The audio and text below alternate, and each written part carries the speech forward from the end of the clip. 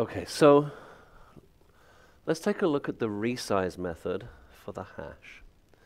So remember that our hash is an array of linked lists, and as we start adding things, our hash gets fuller and fuller. And what we want to try and avoid is having so much data in our hash that our complexity goes from constant time, where we just go to the right location and say, do we have the thing, to where we have to go to the position in the array, and then we have to iterate down through many, many things in our linked list. And the way that we avoid that is when the hash starts getting full, we make a much bigger array, let's say twice the size, and we move everything over. But we can't just take the first element in position 0 in this array and move this element to position 0 in the new array. Why not? Because the reason that this thing is here is that we start with the key, we get the hash code, we make it positive, and then we mod it on the table size. And because we're modding it on the table size, this table size only has 5 buckets in it. This table size has a lot more buckets in it. And so that element may start off in position 0 in the old hash, but it may end up over here in the new hash. So what we have to do is to create our new array of linked lists, just like we've done in our constructor, and then iterate through, take everything out of our linked list, out of our hash, get its key, get its value, create a new object, and put that into the appropriate place. So let's have a look at how our resize code would actually work. And our resize method is going to take a single argument, and that argument is the new size of the array. So the very first thing we're going to do is we're going to create a temporary variable that is our empty array of size, new size. Okay? And it's exactly like we've seen in our constructor. So we're going to have a linked list, hash element kv,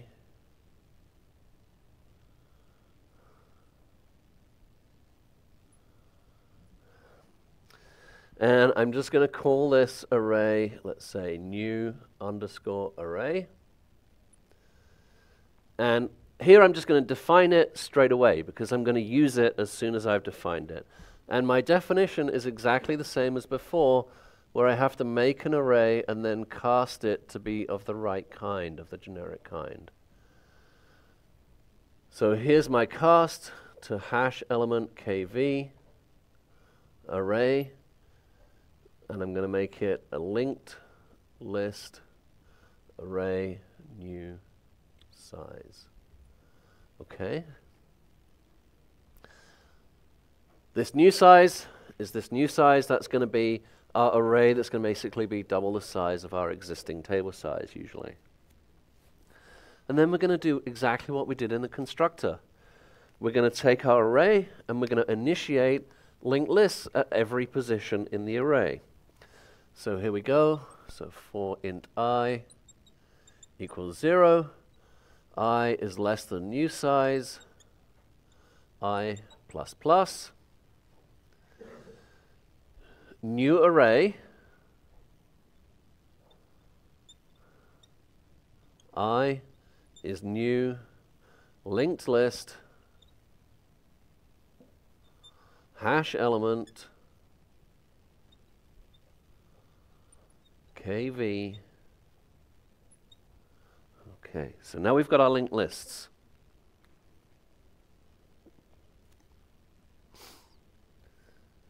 So we've populated our new array, so here's our new array, and we've populated it so that every position we have a head node, and at every position head is null.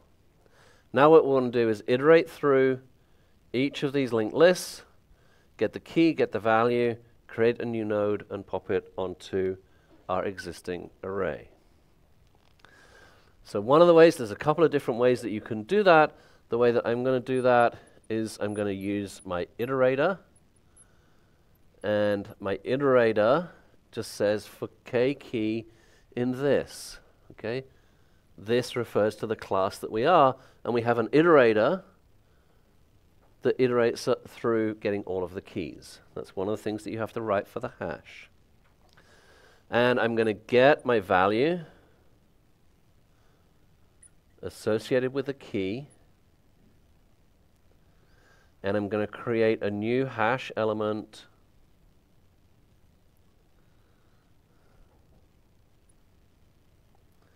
which I'm going to call HE,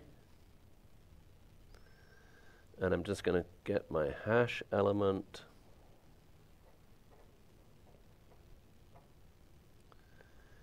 KV, key, and val.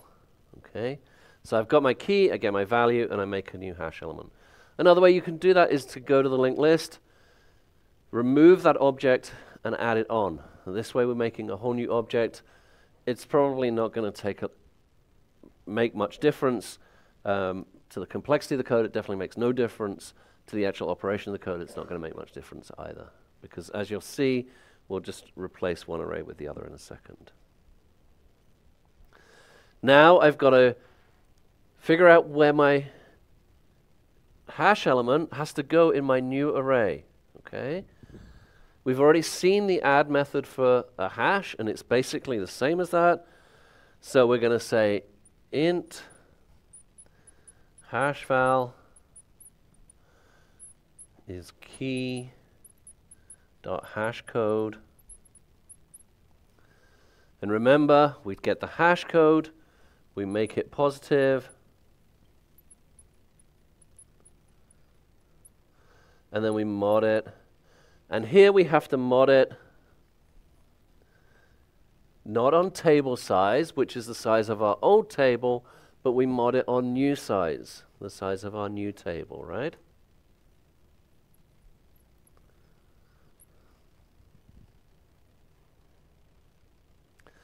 And then we just say new array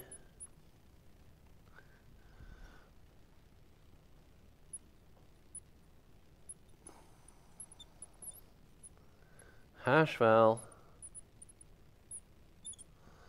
So we're calling the linked list add method, and we're going to add this hash element that we've just created right here. And we just do that for all of the keys and all of the values. Okay.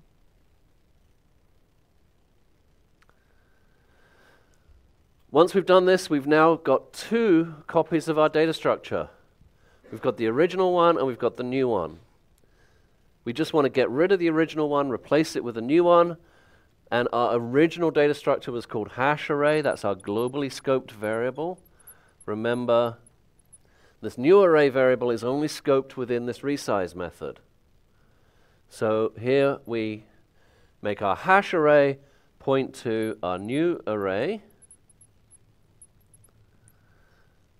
And then the other thing we need to remember how to do is to set table size, which is our globally scoped variable for the table size that we need when we're doing anything associated with a key. And we're going to set that to be the new size.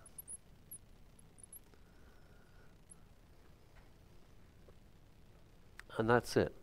We've resized our hash. Okay? So when we add things to the hash, we need to check the load factor, check whether it exceeds max load factor, and if it does, we just figure out what we want the new size to be, probably twice the size of table size, and call resize. That will create a new array, it will move everything over, and it will return that new array populated with all the existing data. So obviously, adding things to a hash can get expensive if you're adding a lot of things, because you're going to have to copy everything over and make duplicates. And that's why in our constructor we allow for a table size, because we allow the user to say, you know what, I'm going to immediately populate you with 5,000 things or 10,000 things. And so I don't want you to go and double, or I'm going to immediately populate you with 20 things. And so you can just have a small array. Okay. And that's one of the downsides of using chaining for avoiding collisions in hashes is that as you start adding things, you have to resize the array by doubling and making a copy of all of the data.